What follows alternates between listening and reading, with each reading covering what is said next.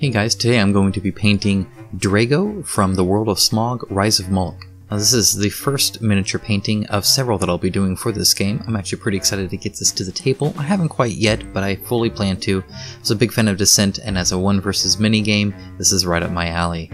Now I will say that I did ask you guys what I was going to paint first, and the general consensus was Walther was a good choice, and I agree. However, I needed some paints for him that I didn't quite have, and this one is pretty mild on paints, and so I had all of them available, so I will do him first, followed by Walther, so expect him soon. Okay, starting as always with the kind of prep work for the miniature. So this is just kind of the trimming of mold lines, and I did find that there was actually quite a bit here, but again, they're in really easy and accessible areas, and they're not too hard to get at. Even the ones kind of over texture were pretty mild. There was a major one on his arm, the one facing up right now. You just saw the big piece kind of plop off onto my table, and you'll see other bits just kind of fly around as well. Again, quite a bit of mold line, but it's a softer plastic for these miniatures, and so it's really easy to scrape down. And I've noticed at least a lot of the miniatures seem rather sculpted in their design, just how their texture is, how their general aesthetic looks kind of sculpted, and so you don't have to be super, worried about creating it super smooth like Stuffed Fables, for instance, where everything was perfectly round. This is not the case at all. These are very organic in that sense.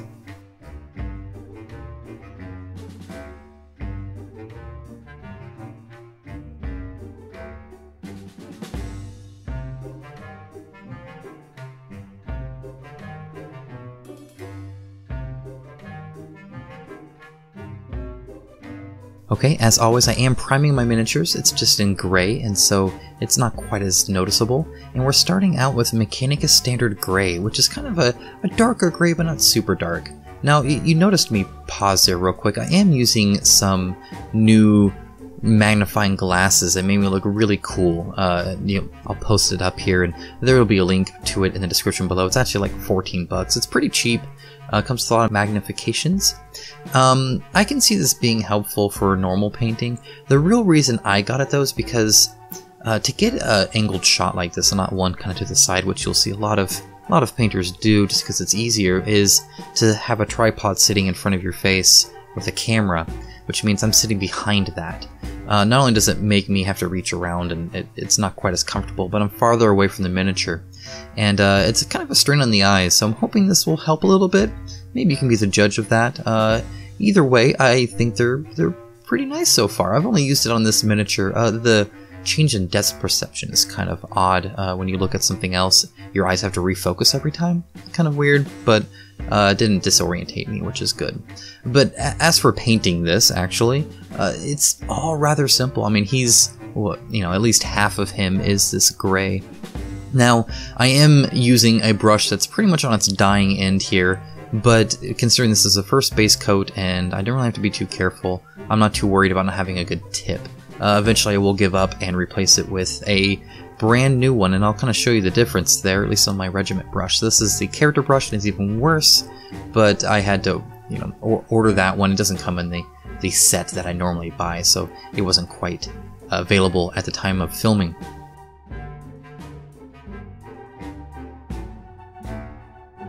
So honestly, when you're painting this first set, if you really didn't care, you could just glob it pretty much everywhere, in the sense that you're going to be painting over everything and nothing is super bright. His shirt is kind of bright, but again, I wouldn't be too concerned about it. Don't worry if you get a little bit on these straps. I avoid them. I don't find it a big hassle to avoid them, but if you just wanted to paint over those chest straps right there, you're more than welcome to.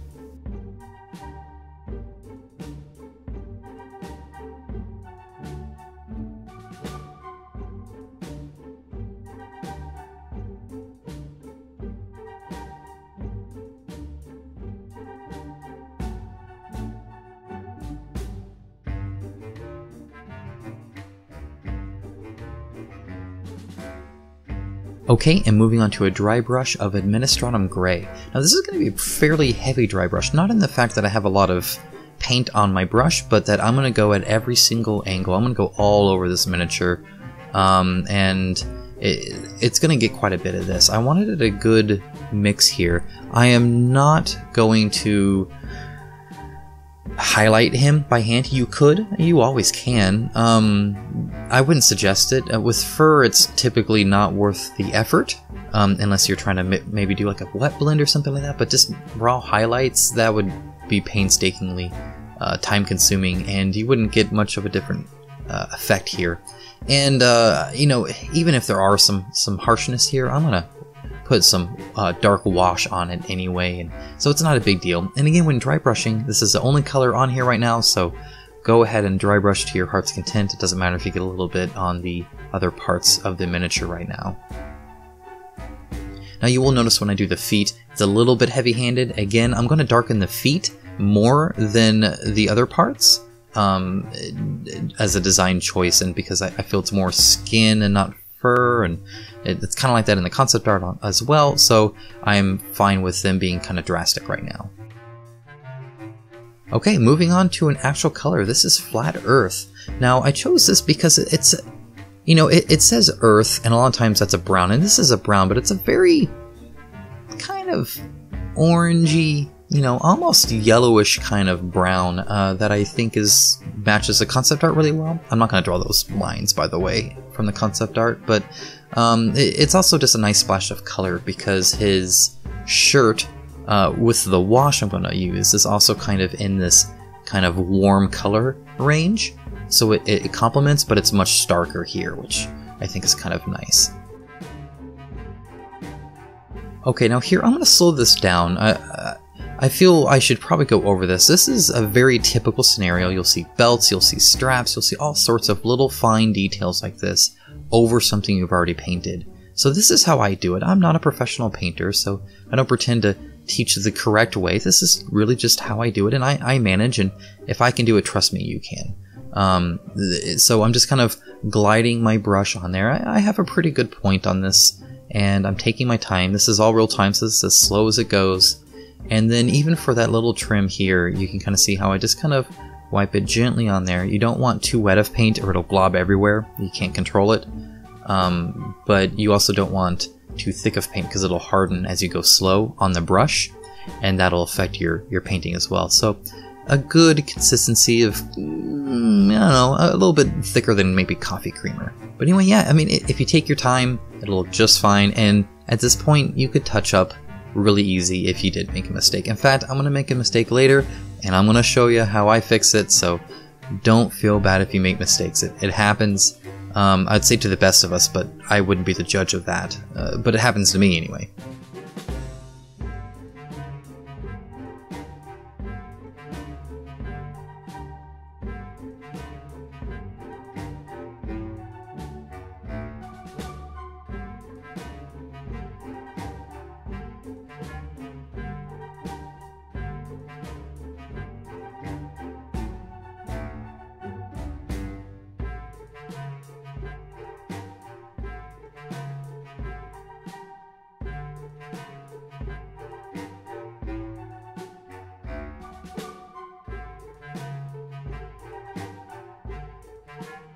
Okay, so moving on to highlighting. So I added a little bit of white here. It's really just maybe 1/10 of the paint I had. So it's, you know, like 9 parts to 1 part, or, you know, something ridiculous like that. Just a little bit. I'm actually going to add a little bit more white later on.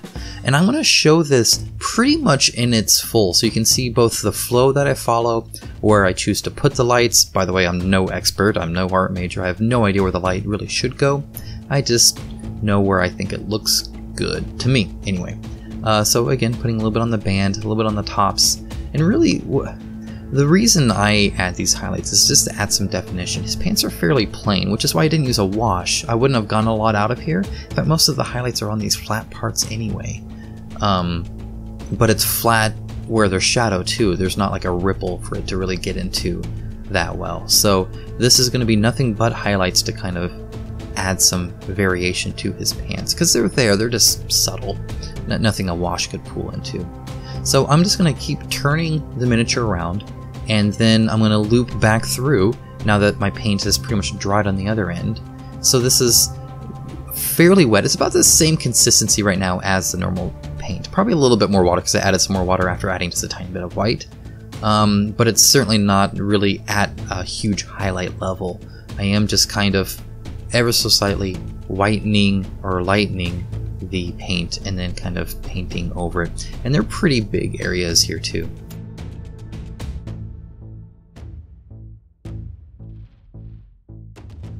Alright, so this is a second coat, and again this is the exact same paint. I didn't add any more white or anything yet, so this is not really a second highlight. Instead it's just another layer. But again, all of these paints are semi-translucent, and so as you build up layers it does get brighter and brighter even without changing the paint.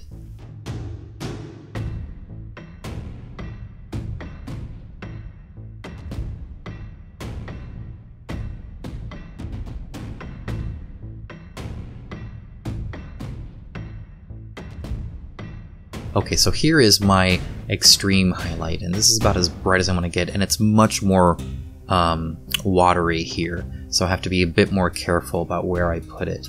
It's, I mean, not a bunch more watery, but you know, it's a little bit. And so I'm just kind of ever so slightly putting it. Notice I'm not covering up all of the lightness, so I've now kind of built in and covered less and less area each time. And with it being so watery, it's going to kind of just pull where my brush is and kind of fan out just a little bit, and I actually kind of like that because it feathers out pretty well. And so again, I'm going to cover it here and, you know, play around with it. It is a little watery, so kind of like a wash, I guess. You don't have to put it this watery. You could do it a little bit more, but I struggle doing highlights anyway, and so if it's any less watery than this, I'm going to have some hard lines I'm going to regret.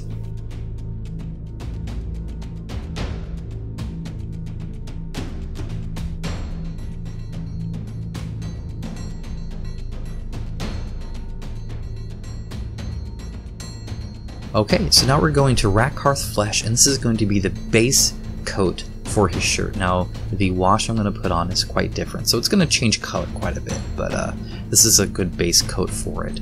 And again, notice I am kind of taking my time, so I'm getting a lot of paint on my brush because I am using a smaller brush, so I'm actually loading it fairly heavy, but there's a lot of area here where I can plop that down and then move the paint around.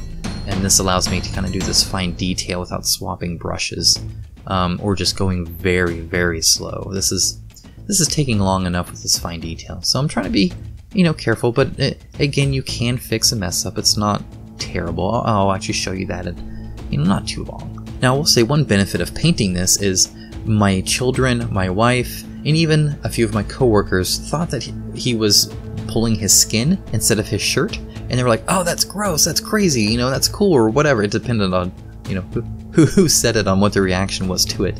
But I don't know, I noticed it was his shirt right away, but perhaps I'd seen some concept art that gave me that inkling beforehand. Either way, it's pretty obvious once it's painted, but when it's all gray, I could see where they thought it might be his skin. So that's, you know, one of the benefits there is different colors kind of change the material and just what that object actually is a lot easier.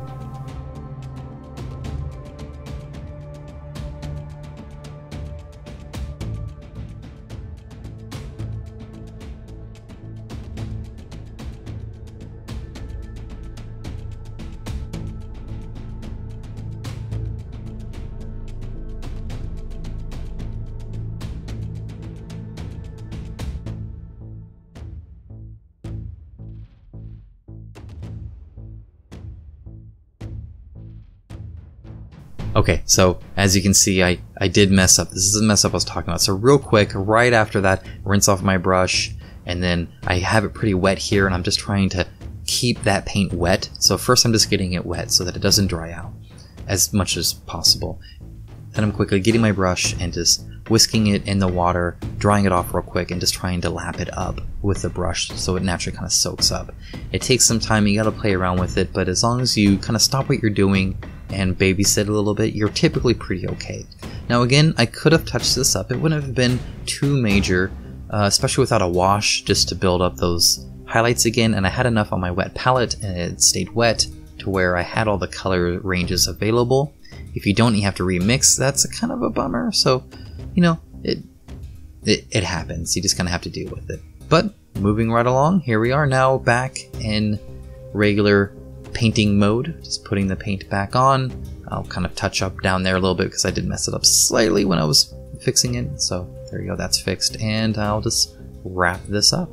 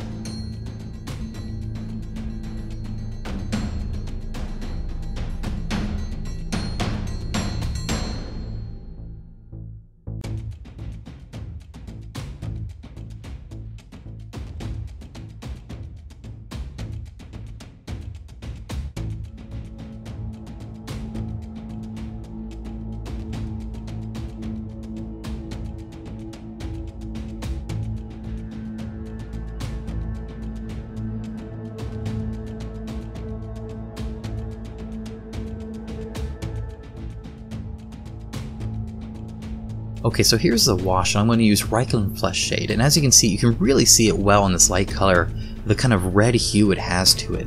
And that's mainly because it's supposed to be a little warm, because it is a flesh shade, so you add it to a lighter color like this, and this adds kind of that, I don't want to say rosy cheek, but that lifelike look in the flesh, right? And then you kind of paint over and just keep it in its recesses.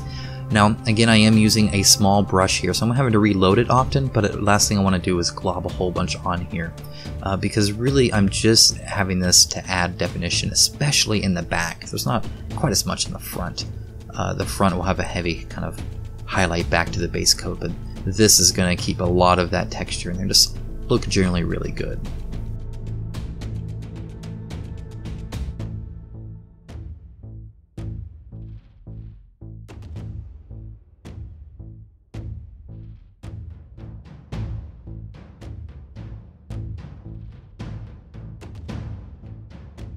Okay, so here's kind of the brush difference. Bottom one is my old Regiment, top one is the new one, and the Regiment was actually the best brush I had out of the bit when it came to a point. The other ones were missing hairs and it was bad. And it's all my fault too. They would have lasted a lot longer, though I will say every miniature painting you've seen on here has been painted with these brushes, so they've had a lot of use and a lot of miscare too, where I don't clean them right away. So I do have a kind of a shampoo on the in the links below that you can check out that are really great at bringing out a lot of the paint that you wouldn't even realize is there in your brush. Highly recommended, and after every paint session you really should be doing that. I should be doing that. As for this base, I'm just covering in Mechanicus Standard Grey. I'm taking a bit of time around the feet just so that, you know, I don't mess them up too much, though it's Mechanicus Standard Grey on Mechanicus Standard Grey. I'd probably just leave it if I accidentally put a spot on there. And this is just in case my coverage isn't complete, it's not a different color underneath. Okay, now while that's drying, I'm going to go ahead and highlight this shirt back up to its base color. Now, at first I thought I would just take the paint straight up and paint over it. If you've seen my Ogre Rockbreaker for Massive Darkness video, this looks similar to how I did his skin, and I don't want to do that again. and so I don't really care for that. Again, I get hard lines, so I added a little bit of water. I did some magic editing there. You probably didn't even notice, or maybe you did. Maybe it's not that magic. Either way, it's a slightly more watery down. I'm still basically trying to paint it back to its original color, but that little bit of water just makes it feather out that little bit more and kind of avoid those hard lines, which is really what I'm after here. So I'm not going to paint the recesses, but this isn't necessarily a highlight either. It's mainly just putting it back there, and it's only one coat. And again, these are translucent, which means it's not as bright as it was even where I paint. And you can use that to your advantage if you're missing colors, or, you know, sometimes I'll pick a color that's brighter than I want, but I know I'm going to add a wash that's going to darken it, and I can kind of envision how that'll look with the wash on it and say, oh, that's actually the color I want.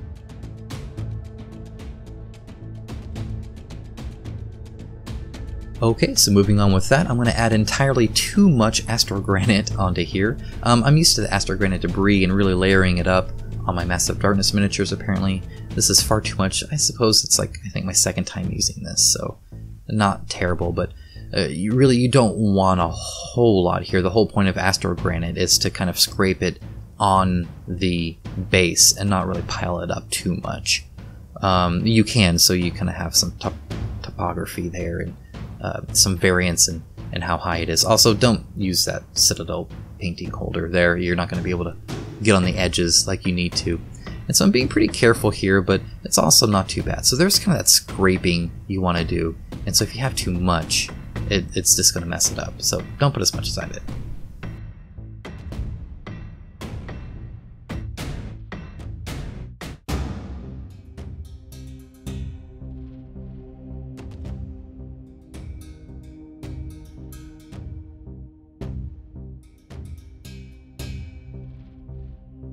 Now right here, all I'm doing here is just trying to add some texture to it. So I'm trying to move the paint around just to get some good variance, some piles, and some even coats.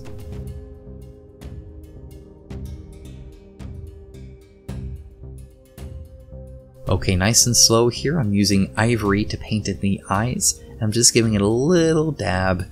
It doesn't quite cover all of the eye. I'm okay with that. These are really tiny, trust me. What you're seeing on your screen, you could be watching this on a phone, it's probably bigger than what it actually is in real life.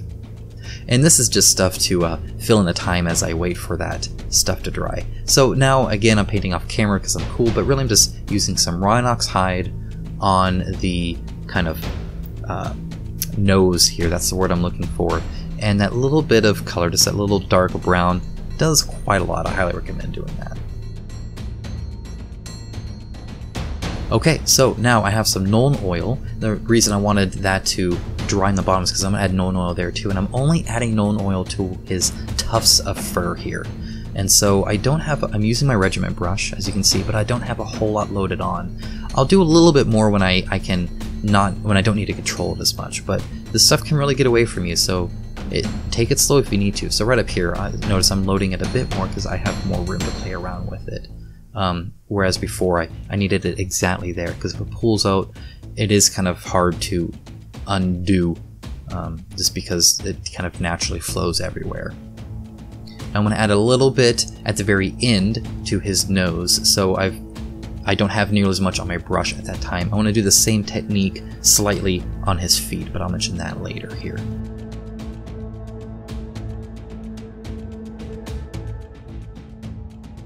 Okay, so with his feet, now wherever you end your brush is typically where the most paint will be, and that's relative for anything, because as you lift off, you press down a little bit, and it's just typically that's where it settles, because you're wiping it and then you're stopping. So I'm going top to bottom, which kind of thins this darkness so it gets gradually darker as he gets lower. Now the backs actually do the opposite and lift up because he has that little tuft there, and I wanted a lot of shadow under there. Alright, and now I'm just going to pop a whole bunch onto this base, and you'll see the texture just pop out instantly. Even without a dry brush, it adds so much definition to an otherwise kind of gray blob. You can see the texture, but not like this. I mean, you can tell right away that there's a lot of texture on that base, which is pretty nice.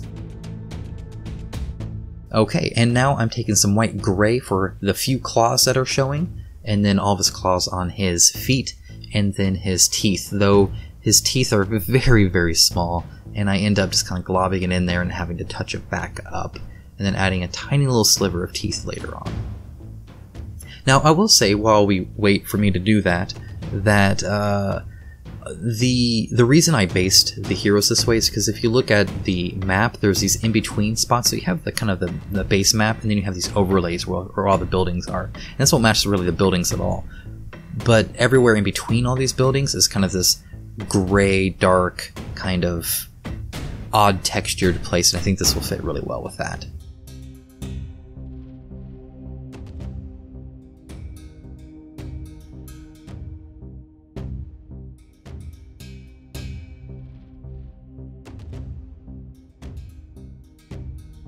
Okay, so back to dry brushing in Administratum Grey. This is going to be a fairly heavy dry brush. I don't do multiple colors. Some people will do a kind of a heavy coat of like maybe Administratum Grey and then maybe add some like white scar to it, or just some kind of brighter color, maybe a bone color, and then just do a lighter dry brush on the tips. I tend to just go heavy with Administratum Grey and call it good. You can do either one. And now pure white finally for the base of the rim. Or the rim of the base. I'm going to do this for all my heroes. I did this with Massive Darkness as well, so the heroes are going to have a white rim, just to signify that this, Drago, while he is a monster, he's not one of the bad guys. So, again, I just use kind of the side of the brush and turn them about. Now, I do about 3 layers, but I'm not going to show you all the layers. 3 to 4. After a while, you're just kind of turning it and turning it and turning it, so it's kind of hard to count how many passes you really go, but you will need more than one. Okay, this is the new Purity Seal. This is Minotaurum Varnish. It's just a matte varnish from Citadel. And here is a finished miniature. Guys, this is it. This is him finished. He was actually fairly easy to do. I mean, with the dry brushing and some basic washes, got some good highlights there on the, well, I think I got some good highlights there on the pants because they're nice and subtle and not too drastic. Anyway, he was a fun one to paint. He wasn't my planned first one, but I hope you did enjoy him, and I hope that you look forward to perhaps some more Rise of Moloch miniature paintings. If you do and you're not subscribed, go ahead and hit that subscribe button. If you did like the video, please give it a thumbs up. That helps a lot. If you have a favorite miniature that you would like to see me paint, first of all, realize I only have the base set, and second of all, let me know in the comments below what that is. If you're excited to see more of these and just want some behind the scenes, perhaps you want to end up with a possibility of a painted miniature by me, or if you just want to help support the channel financially, you can go ahead and check my Patreon link down below in the description, and you can go anywhere from $1 a month upwards depending on what it is you're looking to get out of it. But don't feel any obligation to do that. Really, I just enjoyed making this video, enjoyed painting him and showing you, and I hope that you enjoyed it as well. So really, that's it. Can't wait to paint the next one, so expect that early next week. But before that will be another Rising Sun miniature, so look forward to that, and I'll talk to you next time.